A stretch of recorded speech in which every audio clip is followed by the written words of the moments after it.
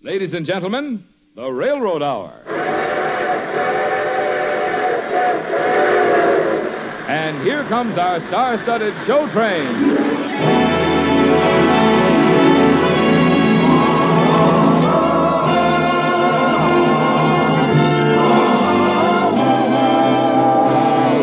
Tonight, the Association of American Railroads presents a new musical play by Lawrence and Lee, Maestro, starring Gordon MacRae and his celebrated guest, Dorothy Warren Show.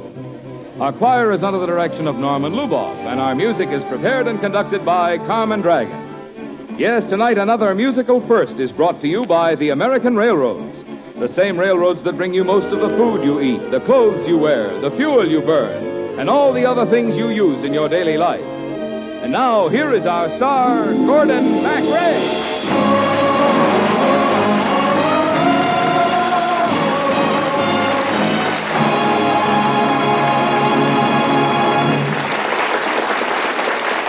Thank you, Marvin. And good evening, ladies and gentlemen. What do you think of when you hear this? What do you think of in those moments of musical chaos before the conductor taps his baton on the stand? There is a second of electric silence when every eye in the concert hall is on the maestro. The baton moves. We are all of us caught up in the mighty majesty of music.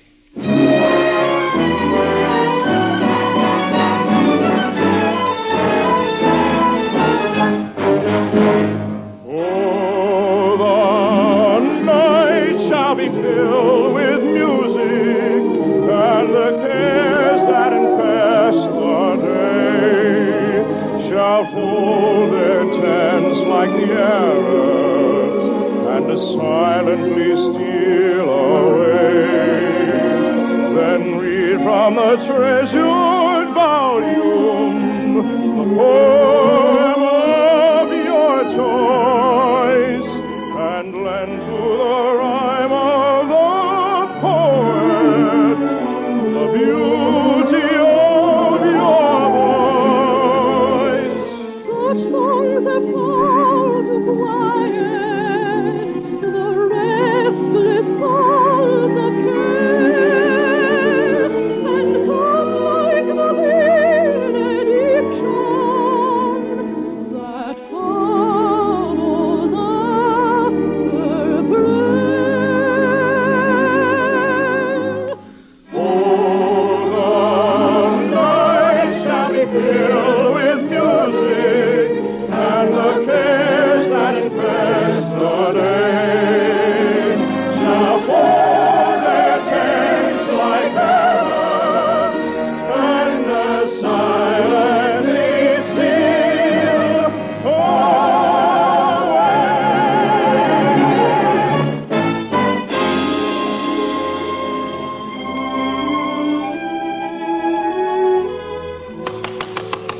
No, gentlemen, no. You're all playing like old men. Now get some youngness in the music. Let's move on to something else. Miss Galloway's solo. Susan. Yes, Maestro. I realize you are tired, Susan. I am tired.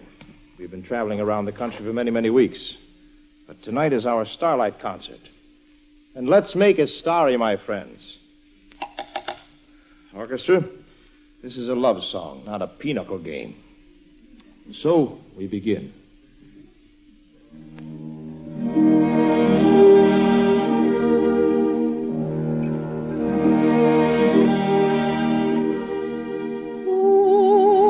Overhead the moon is beaming,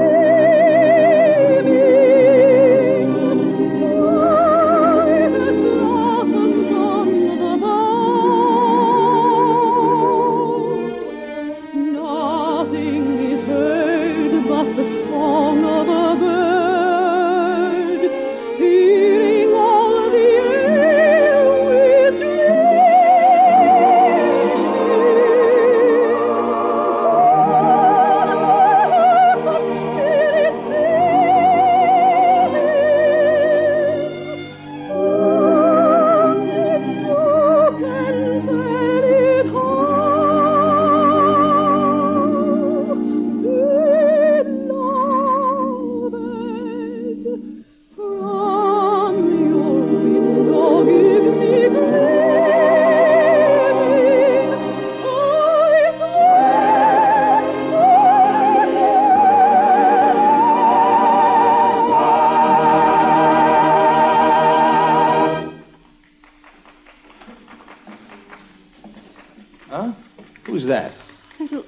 boy sitting out there.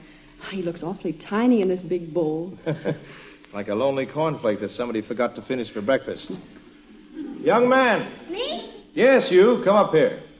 Yes, sir. Young man, our concert doesn't begin until 8:30 tonight. You're about 10 hours early. Oh, you won't do anything to me, will you? Will I call the police? Well, that depends. If you promise not to tell anybody about all the mistakes we make during rehearsals. I didn't notice any. I liked it. You a musician? No, I can't even play the kazoo. Golly, do you have to know anything about music to do what you're doing? Well, I mean, waving that stick and having everybody look at you. Come here. Now, I wouldn't want the musicians to hear this. But frankly, you don't have to know a thing. You just start when they start, and you finish when they finish. Don't you believe a word of that. What's your name? Billy Walters. Billy. A good maestro is the magician who brings the music to life. When you're at a concert, watch the maestro, and suddenly your ears begin to hear things you never heard before. My soloist, Miss Galloway, Billy, a very prejudiced young lady. You gonna play any more? Well, why not? A little Victor Herbert to fit this Indian summer September. And remember, gentlemen, this is a together stick. Now, together.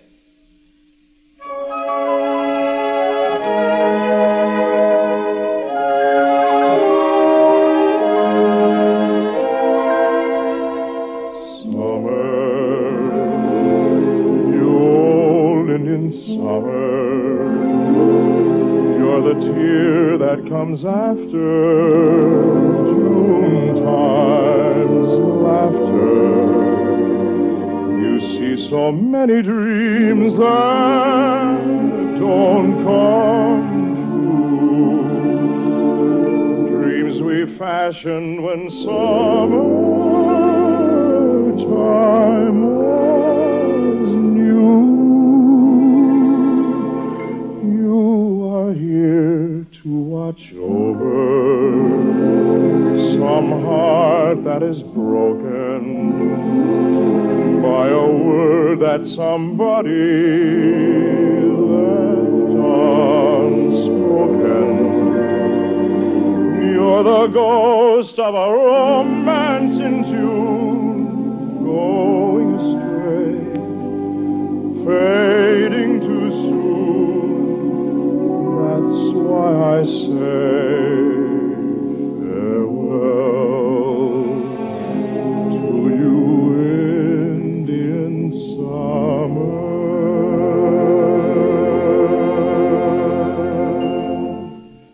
That was awfully pretty.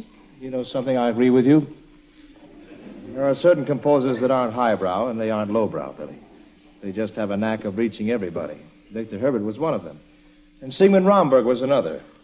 Anybody in love listens to the music, and suddenly they're more in love. I better go.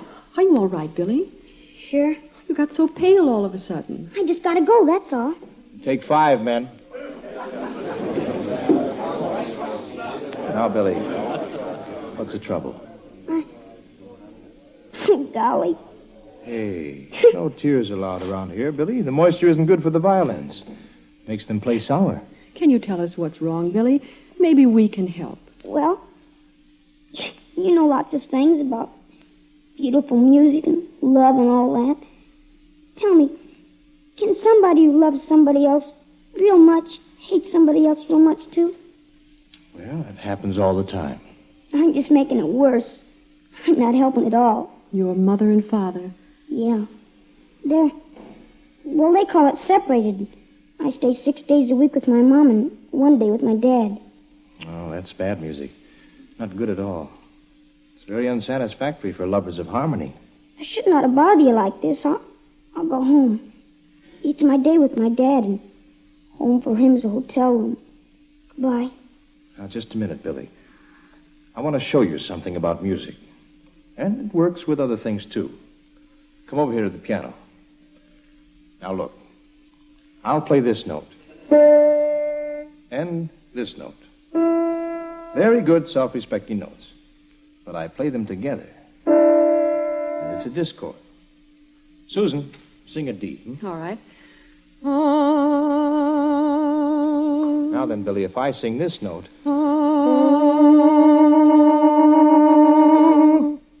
sound very good. But if I adjust it like this, listen to how nice it sounds.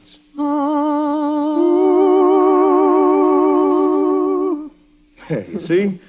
Every discord points to its own resolution. Every discord says, please, please, let's not fight like this.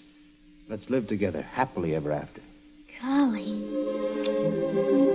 You know, maybe if we do a little adjusting and find out who's singing sharp or who's singing flat, we can do something about the discord between your mom and your pop. Gosh, could you do that? Gee, how could you do that? Well, you just wait and see, Billy. Just wait and see. Oh, the night shall be filled with music, and the cares that yesterday shall hold their ticks like arrows, and as silently still.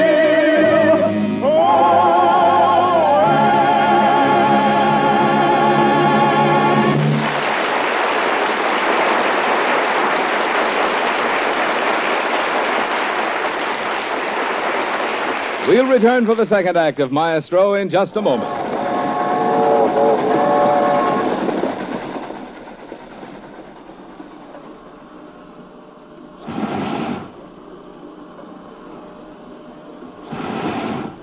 That's a sound most of us have never heard before. But to a good many railroad men, it's familiar. For that rhythmical pumping is the sound of an iron lung, working unceasingly inside a specially prepared railroad car, as it carries a victim of polio to a respiratory center. And today, as we all watch the seasonal incidence of that disease, you might be interested to know that the railroads regularly move safely, dependably, comfortably, and over long distances, helplessly paralyzed victims and their life-saving iron lungs. But behind the seemingly routine movement of each polio patient are many hours of planning and preparation by the railroads and their employees. For it takes special facilities to accommodate the heavy iron lung and those attending the patient, a powerful auxiliary generator to supply electricity unfailingly at all times, an electrician constantly on hand to assure the uninterrupted functioning of the equipment. And all along the way, at terminals and stations, dozens of railroad people clear the way for the train's safe movement, carefully transfer patient and iron lung onto and off the train, and in many other ways stand by to add personally to the comfort and convenience of the journey. Yet this is only one of the many ways in which railroads and railroad men daily serve the men, women, and children of this land. That's another reason why you may so frequently hear it said, railroads and railroad people are good neighbors and good citizens in your hometown.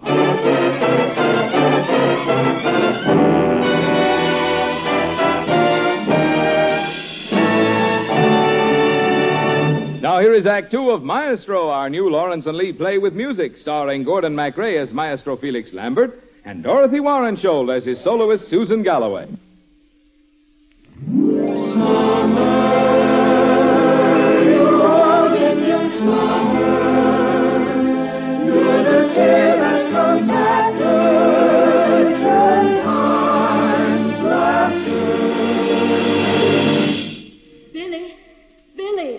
Golly, that's my mom. Bill!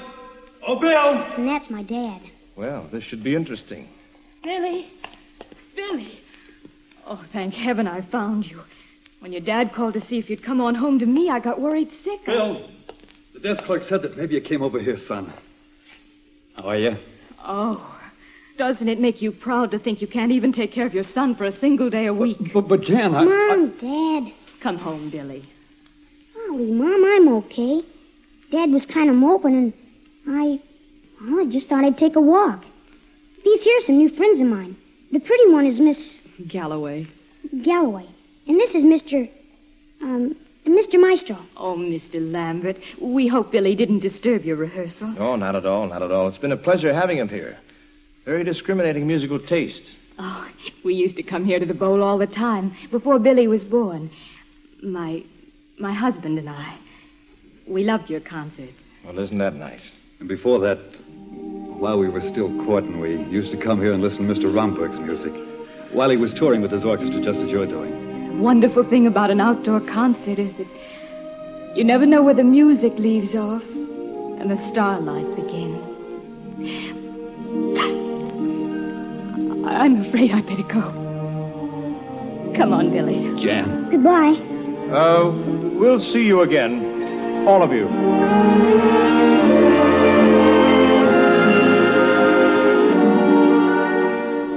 Did you get all the information, Susan? Oh, as much as I could. Fine.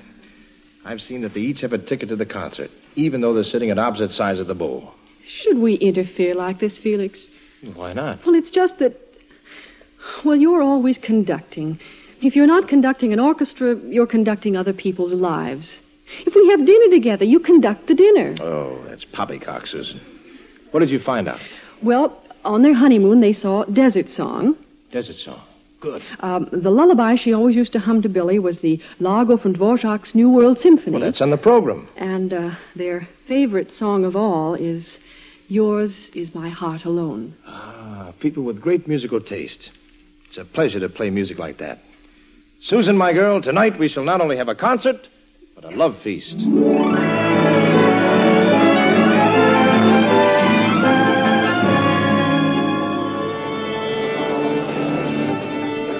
Billy, Yes, Mr. Maestro? can your eye reach the peephole? Yeah, I can see fine into the audience. Both your mom and pop there? Yeah, she's way over at that end, and he's way over there. They look awful lonely. Well, you keep watching. Here we go.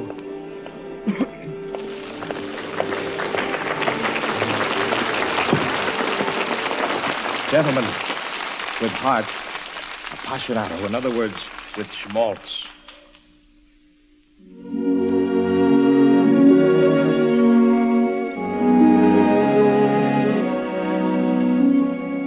Lonely as a desert breeze, I may wander where I please, yet I keep on longing just to rest a while, where a sweetheart's tender eyes take the place of sand and skies.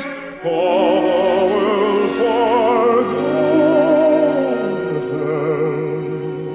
in one woman's smile. One alone to be my own. I alone to know her caresses. One to be eternally. The one my worshipping soul possesses. At her call, I'd give my all my life and all my love and you.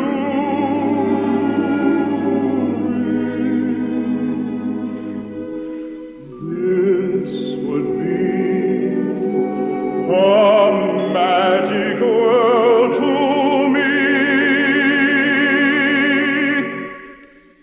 if she were mine.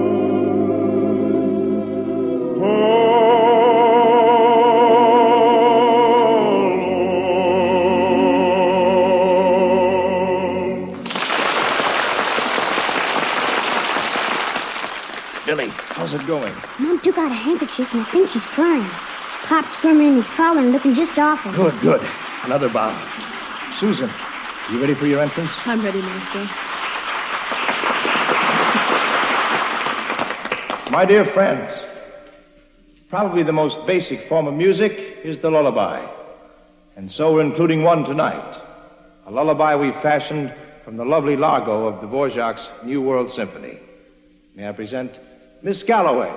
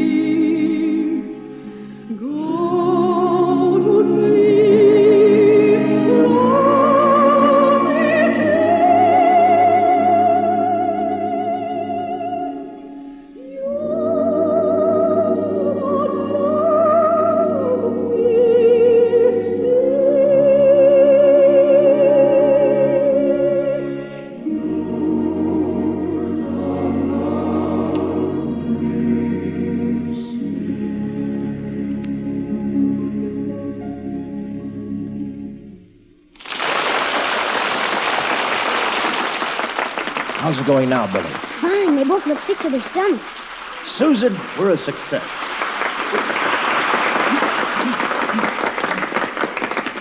Ladies and gentlemen, before the intermission, a stirring Franz Lehar melody. And if I sing along as if I were one of the instruments in my orchestra, you'll know I do it only because this has always been one of my favorite songs.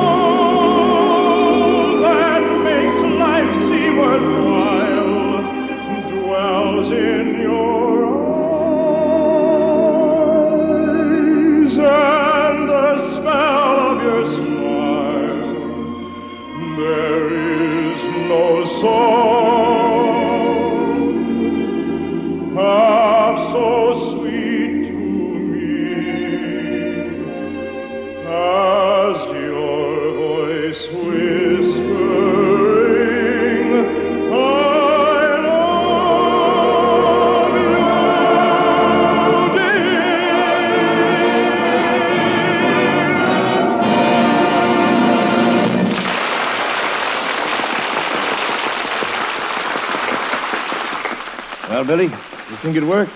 Yeah. Yeah, I think it did. Hey, look, they see each other. They're running toward each other.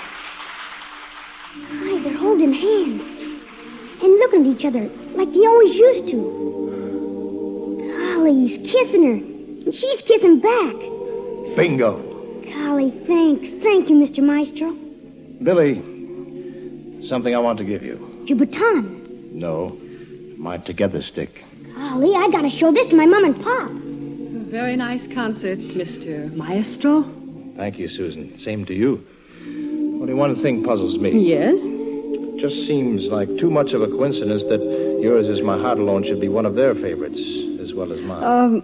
Maestro? Mm-hmm. I have sort of a confession to make. That last tune was a ringer. Uh-huh. You see, I thought if this together business could work for them, well, why couldn't it work for us, too? Oh, Susan, it works. It works. You realize what this togetherness can do for our days and our nights? Music. A life filled with music. Beautiful music. Together music.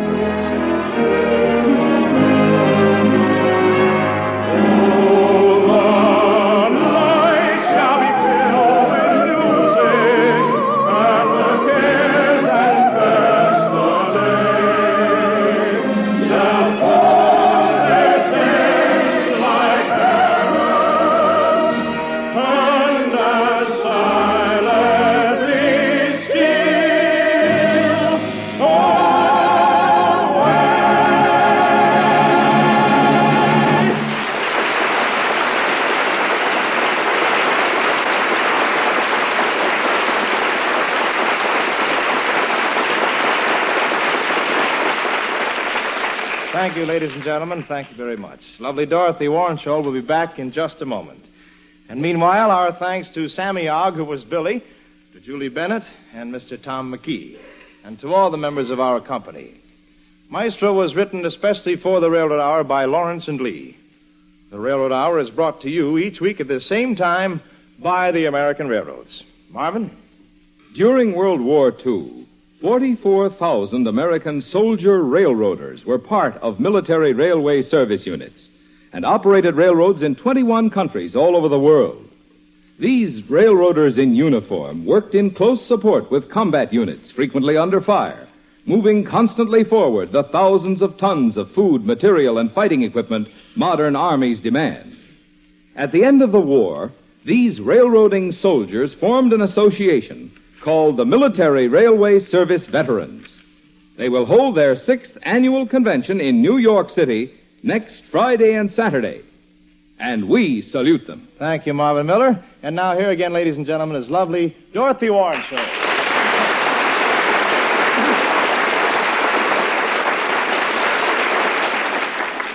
Well, Dorothy, sincerely, you've been a delightful and charming gal across the microphone for the last 15 weeks. Why, thank you, Gordon. It's been such fun singing with you, too, on the premiere performances of all these new musicals. Say, what's happening on the show train next week? Well, Lucille Norman will be our guest for The Golden Curtain, Dorothy, which is a backstage story of the opera. I'll be listening. Good night, Gordon, and goodbye for now. Come back soon, Dorothy. All aboard! Well, dear friends, it looks as though we're ready to pull out.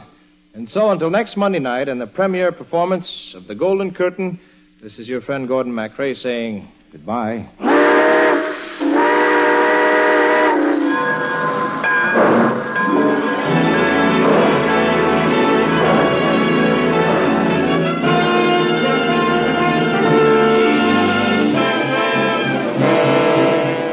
Gordon MacRae appeared through the courtesy of Warner Brothers, producers of The Miracle of Our Lady of Fatima. Our music was prepared and conducted by Carmen Dragon, and our choir was under the direction of Norman Luboff. Until next week, this is Marvin Miller saying good night for the American Railroads. Now stay tuned for your Monday night of music on NBC.